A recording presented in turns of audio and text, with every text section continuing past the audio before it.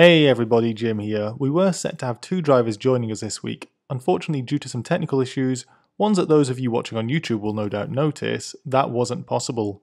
So there are a few points where I refer to two drivers, and that's not an error with the podcast. We sadly couldn't get the answers from our second guest. It's still another great episode anyway. I'm sure you'll enjoy it.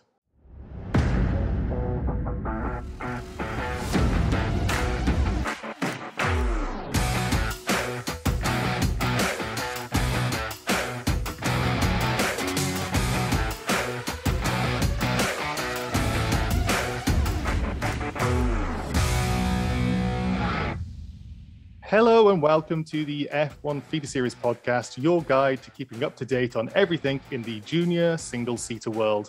I'm your host, Jim Kimberley, and this week we're doing one final preview for the year. At long last, W Series is kicking off for 2022, and we're going to be focusing on their upcoming season.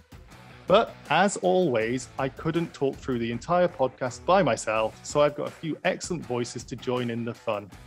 First up, and I'm genuinely delighted to introduce this driver, somebody who basically was brought up at a racetrack, enjoyed an engineering role at Renault's F1 team, and has raced in every W Series round up until now. Hello, Sabre Cook. Welcome to the podcast. Hi, thank you so much for having me. You're most welcome. It's really, really good to have you. And you're not racing this year, but you have been obviously in W Series for a long time. Yeah, unfortunately injured last season, had surgery 8 weeks ago now, so finally walking again and should be hopefully cleared in September to get back into racing. But yeah, sad to miss out on W Series this year. Well, at least we can talk about it a little bit. Not quite the same, but we'll try our best to make it exciting. And finally, we have the returning appearance of an F1 Feeder Series editor whose year is about to get a lot more busy this weekend. It's a second podcast appearance for our W Series editor, Aisha Sembi. Welcome back to the podcast. Hi guys, thank you for having me again. So glad to have you back, Aisha. And this weekend, very excited to get started, I imagine.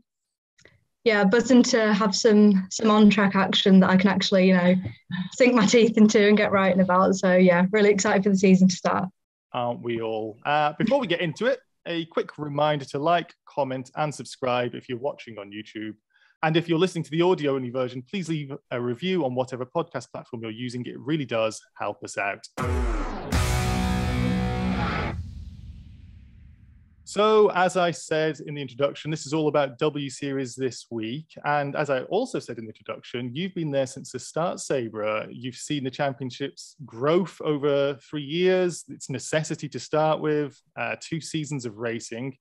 How much of a different beast was it from early 2019 and the selection process back then until that finale last year? Yeah, the first selection process was incredibly intensive. It wasn't just, one event. It was broken up into 2 different ones. So it was a lot of fun, even though it was, a bit stressful, but it was really great. And we got to connect with a lot of other girls as well. So it was awesome. And then W Series, obviously, as you've seen, has developed over the course of the last 3 years. And they're just trying to learn, how to run better. We obviously moved from DTM to F1, so that changed things a little bit. The format changed a tiny bit. And then at least last year, we were also had a little bit more free reign with the car setup, which was cool. And yeah, they're just trying to, push their media presence forward. And I think that the series brand is growing a lot. Yeah, I'm going to talk about that media presence as well, because there's been quite a few changes for this year, but we'll get onto that in a second. Aisha, I imagine most of our audience are familiar with W Series at least, but perhaps some only watched a couple of season 1 races, but it's changed a lot since then, hasn't it?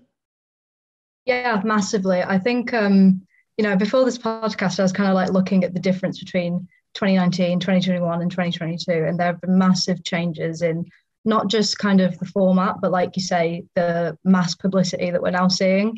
So, we've kind of got the introduction of teams, regardless of whether they're just for sponsorship and identification. The fact that we've kind of got that team involvement, I think is really nice now.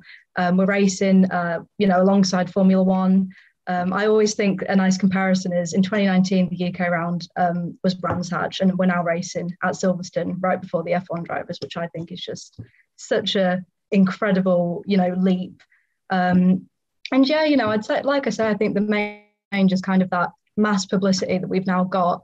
And, you know, the mass exposure. W Series has kind of gone from, you know, being this kind of new idea that, you know, captured the attention of fans within the motorsport community to now being something that absolutely everyone can get involved with and can watch and can kind of find their team and root for people. So yeah, massive changes, but like really welcome changes, I think.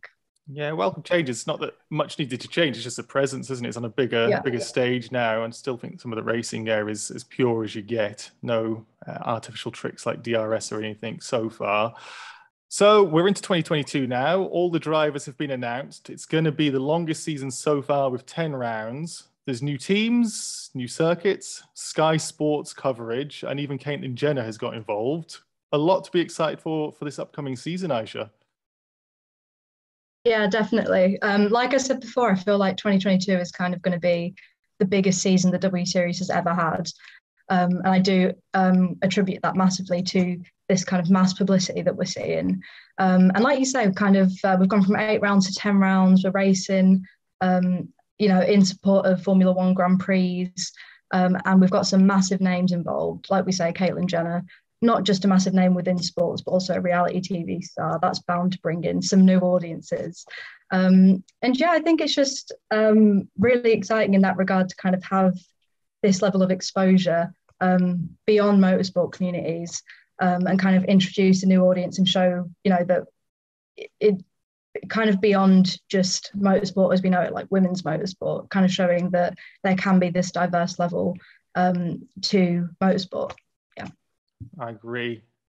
So Sabre, you're recovering from an injury, so not a year that you'll be racing too much in. And I know you're friendly with the drivers. The championship speaks highly of you, so I imagine you've been close to all of the news. What are the thoughts about the upcoming season like from inside of the camp, and how much input do you drivers have for subsequent seasons? Yeah, I mean, I'm excited to see how things go this year with all the new players involved and the new drivers that are coming in, and see what Jamie does for his third season. So as far as input as far as our input goes into forming the championship, I think they do take like some feedback from us, but the majority is, you know, what Catherine and Sean and Dave think is what's best going forward and what's best to grow the series. And with your involvement, you say, because you're a driver there, and you mentioned earlier that you've now had the ability to change a car setup a little bit more 2021 to 2019. Gets very confusing with that COVID year, doesn't it? But was that something that was feedback that was relayed to the championship back then? Like the car setup was too restrictive? Yeah, I think a lot of drivers wanted to be able to play a bit more. So that has been taken in. And then we also, I think it kind of corresponded with the fact that we were given usually 1 or 2 engineers for the season. Except for poor Isla, she had like 4 or 5 different engineers throughout the season, but everybody else usually stuck with 1 or 2. So then having that, you know, relationship that you could build on throughout the season and play a bit more with all those different setups was definitely something that was new in 2021.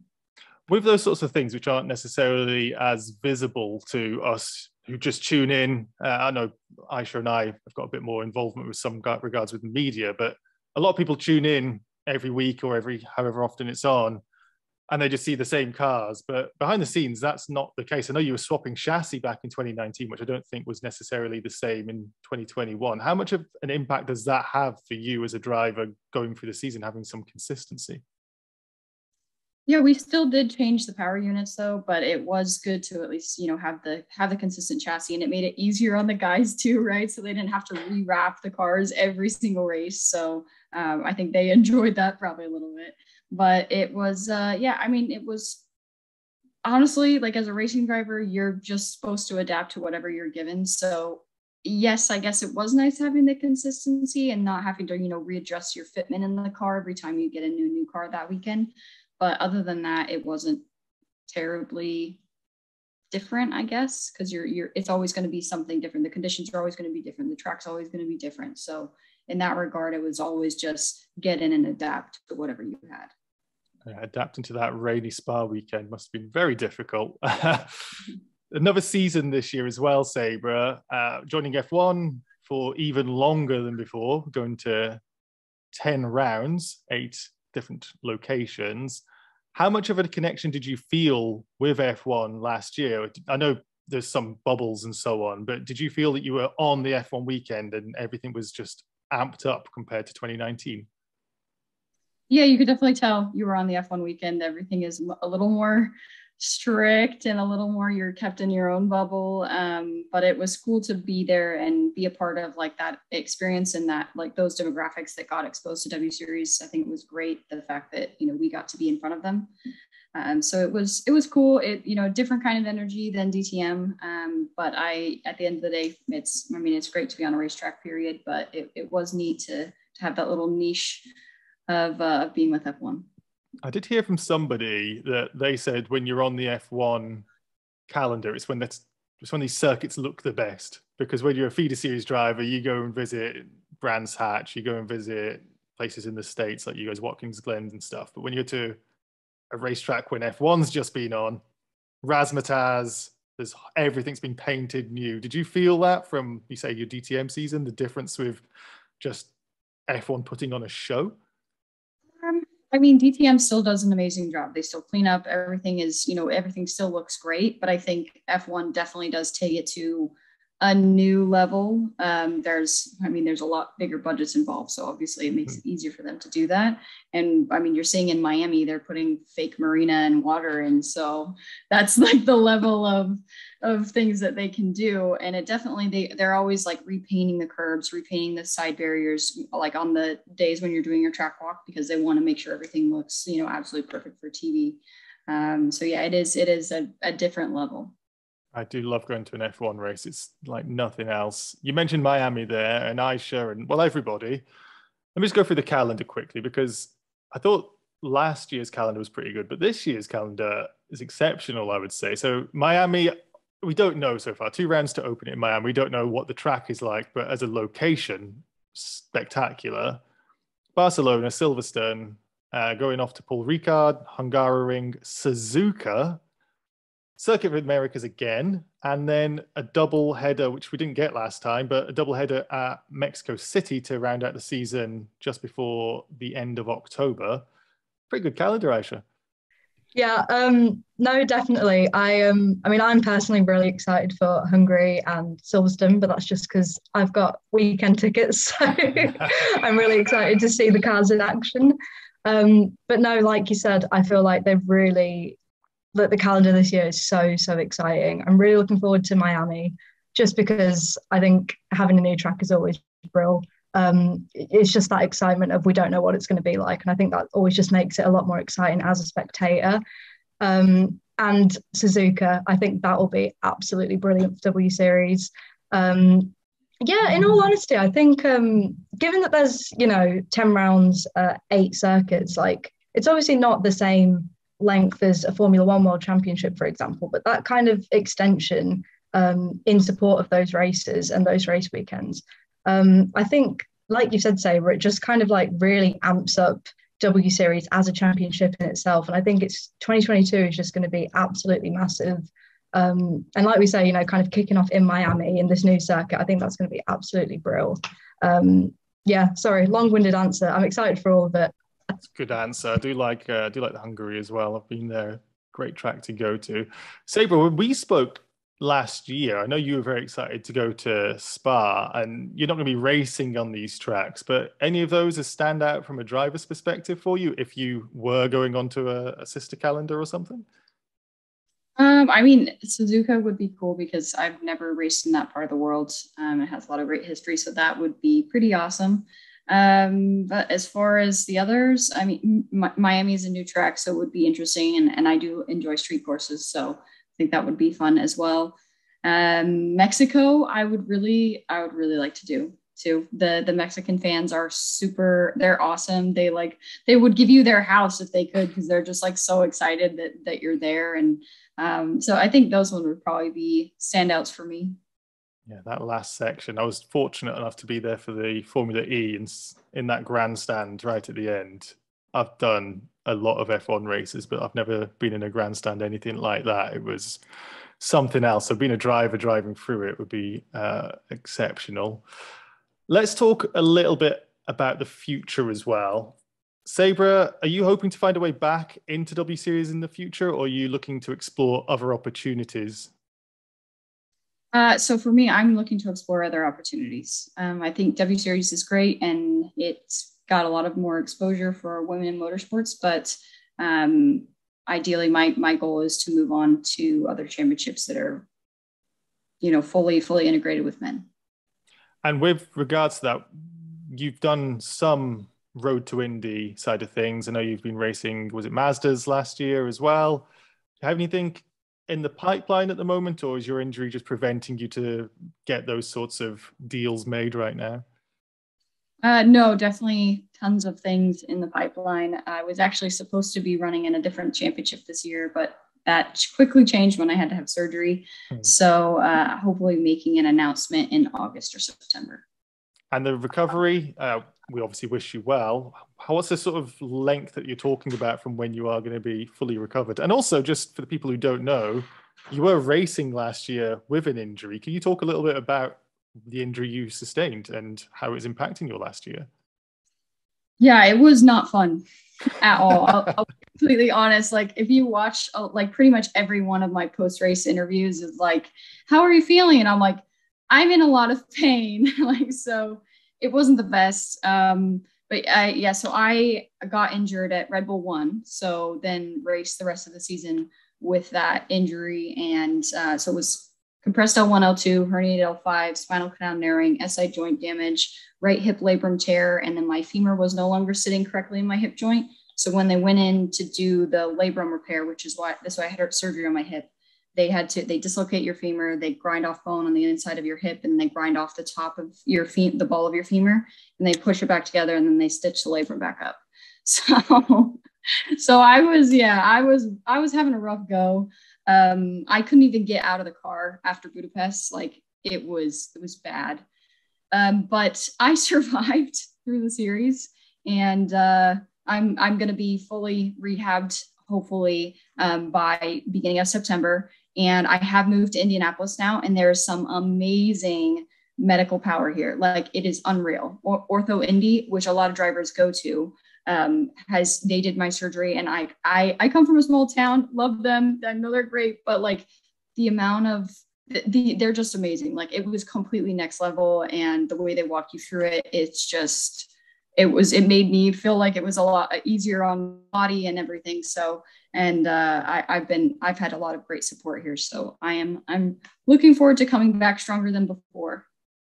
Sabre, it might surprise you to know that I'm not a doctor, but going at 200 kilometers an hour with that sort of injury sounds like the worst thing you could do. Were you not tempted to bring it up last year? Yeah, no, I did. I was not super vocal about it, I guess, because I was trying to just stay focused on what I was doing, and I couldn't change it at that time. And I knew something was wrong, but we didn't know exactly what it was. So I had the physios that travel with W Series were absolutely amazing. Like, they kept me together through the season. And I learned pretty much every recovery trick in the book. So if anyone has any questions, I will definitely share everything that I learned. But yeah, it wasn't great.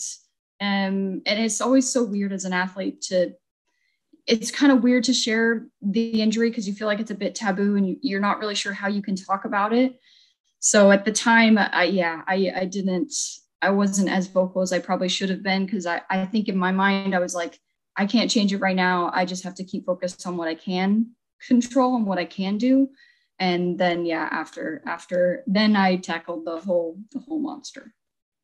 Well, yeah, much applause to you for getting through it in some of your races. Yeah, Aisha's giving you applause for anybody listening. That was, yeah, it sounds awful. So I'm automatically going to add 10 places to every single one of your positions, which might put you right at the championship front, if not for that injury, because it sounds just disgusting. Ooh, I'll shake that off and go to a tough question for you, Aisha, because one criticism that we have seen is the lack of progression from W so far. Jamie has won twice.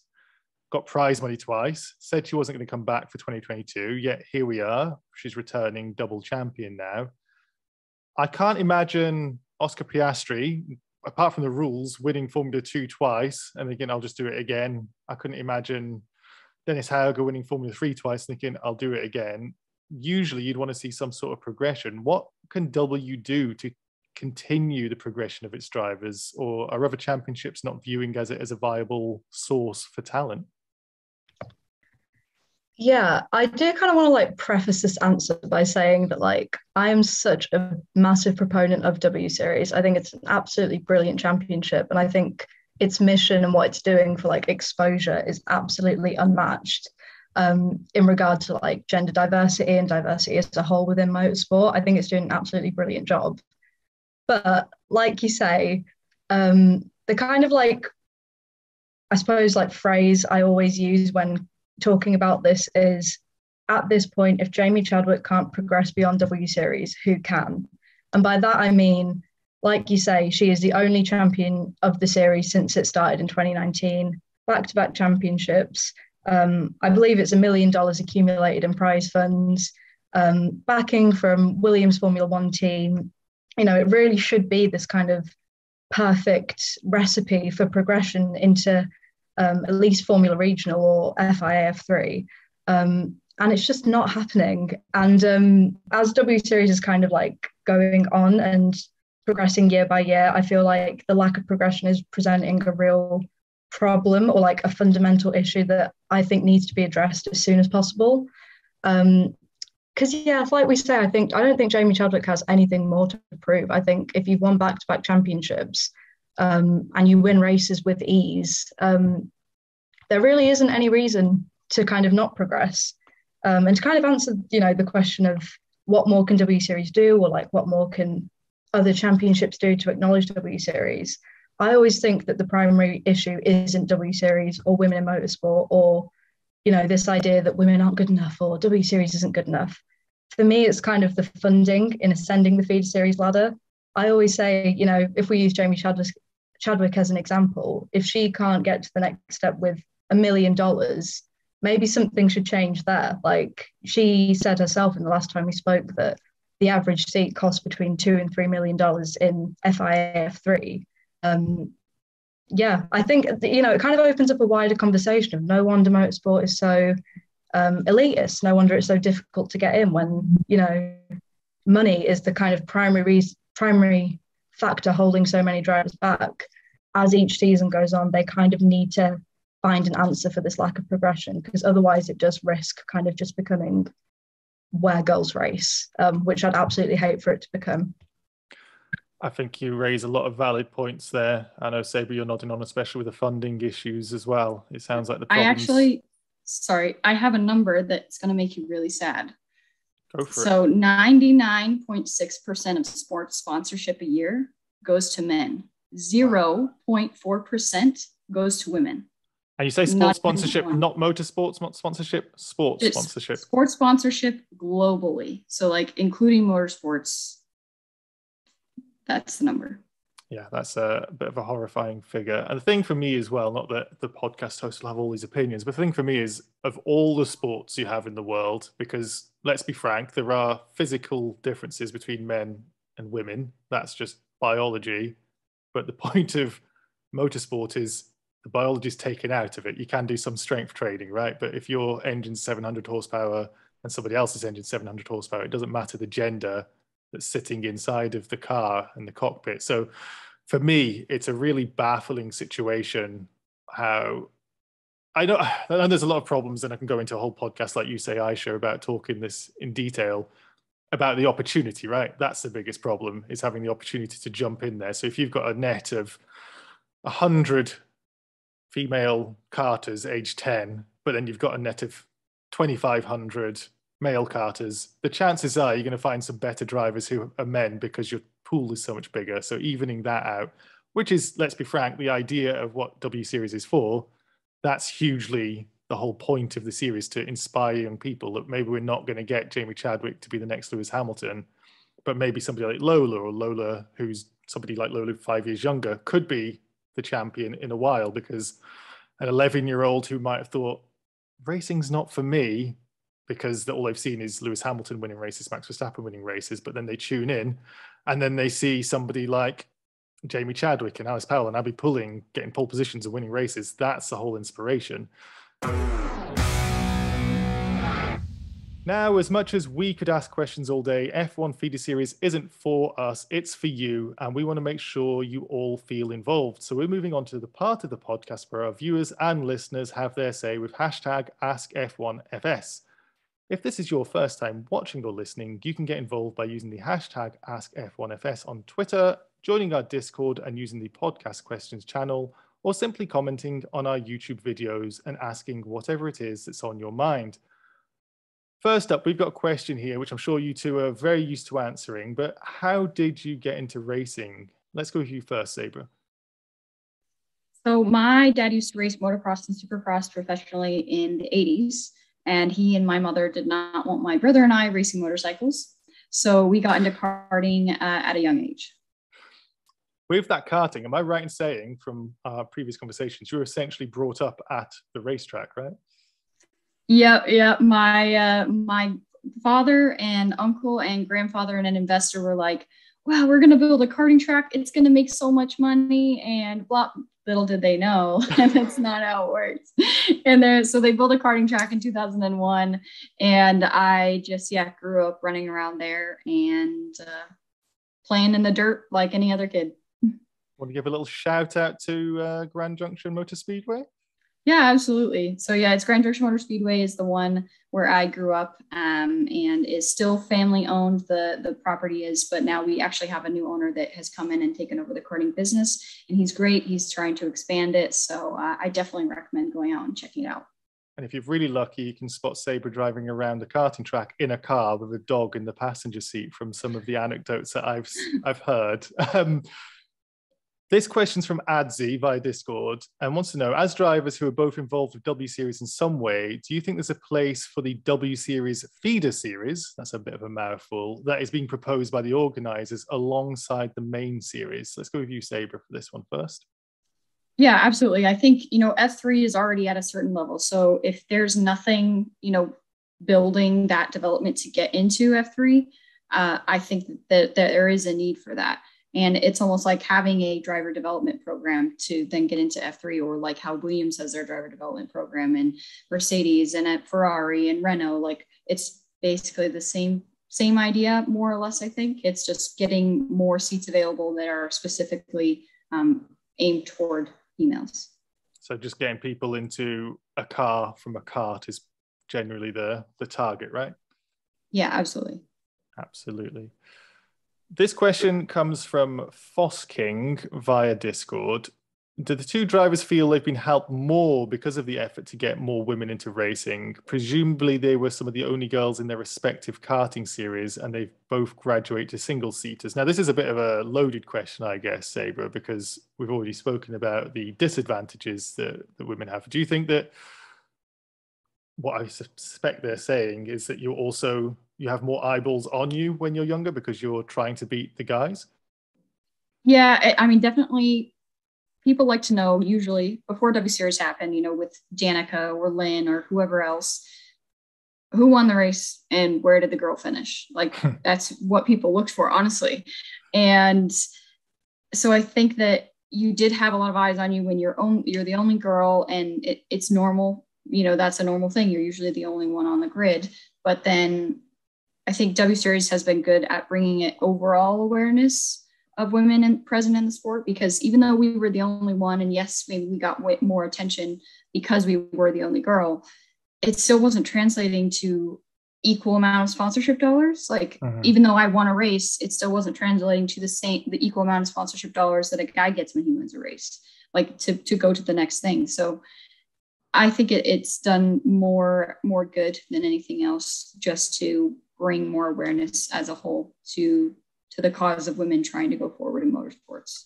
Hell, we're having the conversation now, right? That's a good point. Whereas 5-10 years ago, it wouldn't even be brought up for whether you have good opinions or bad opinions. So a very good point. This question comes from Will Jones, who wants to know, do you believe W Series has achieved what it set out to do and is positive for women in motorsport? He believes it has increased awareness and helped, but how do you feel about arguments surrounding its segregation of female drivers from male drivers? Let's go you again, Sabre, first.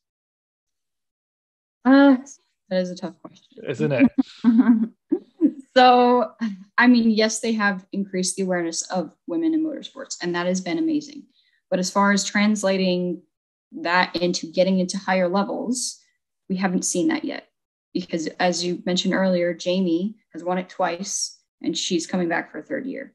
So it would be really awesome to see her be able to move forward in the next season, or maybe even run something else later this year alongside W Series.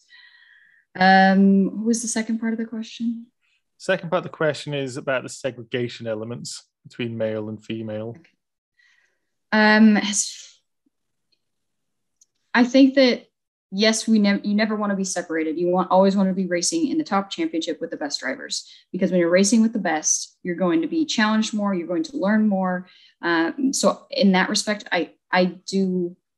That's why I like racing in normal championships.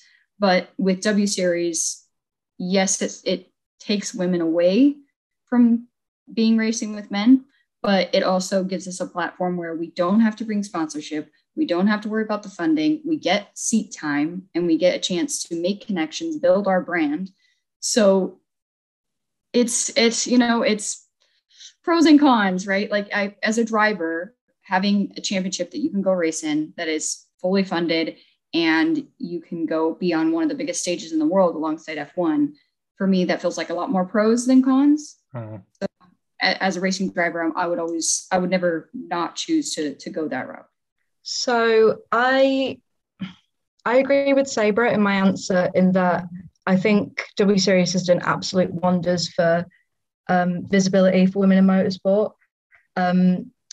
But, if the kind of mission of the championship is to propel women into the highest levels of motorsport, i.e. Formula One, or at least FIA, F2 and F3, it just hasn't delivered on that just yet.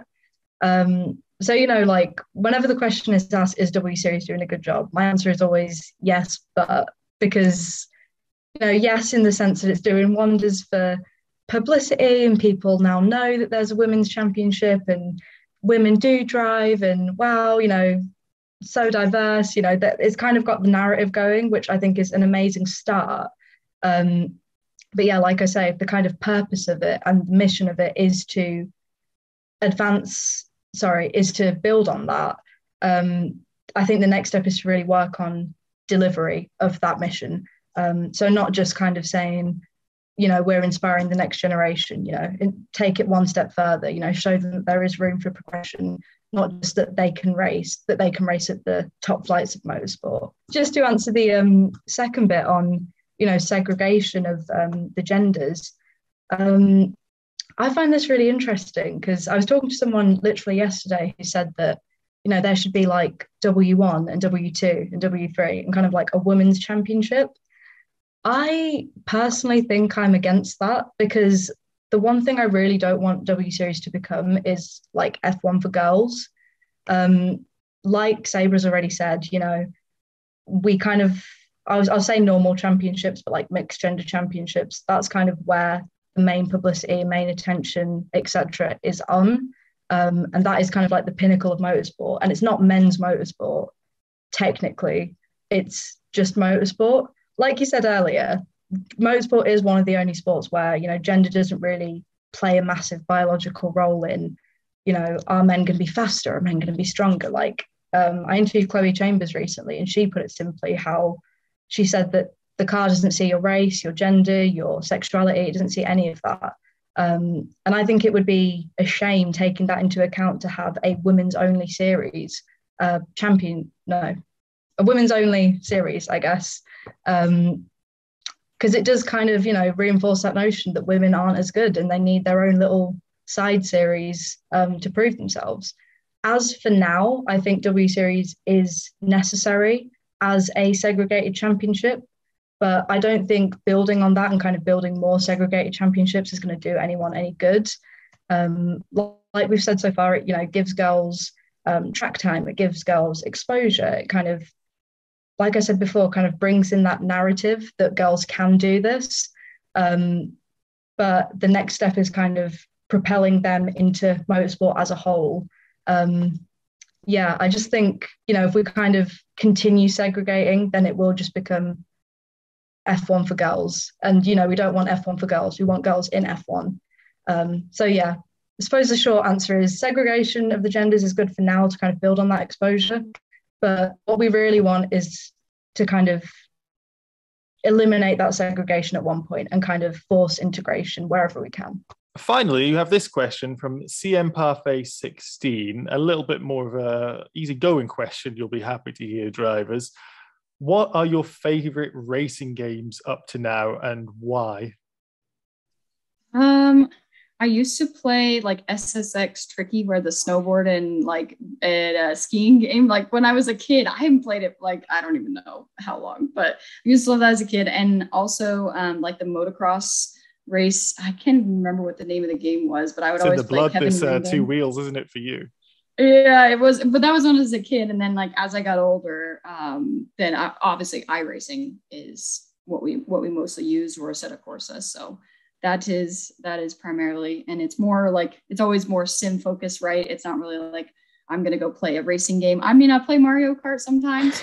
I'm not that good at it, but I do my best. It doesn't make sense in my head sometimes. I'm like, this is not right. This doesn't work in the real world, but it's just what you got to do to win the game. So is it the point when you turn into a massive bullet that goes around the screen, you think this isn't realistic?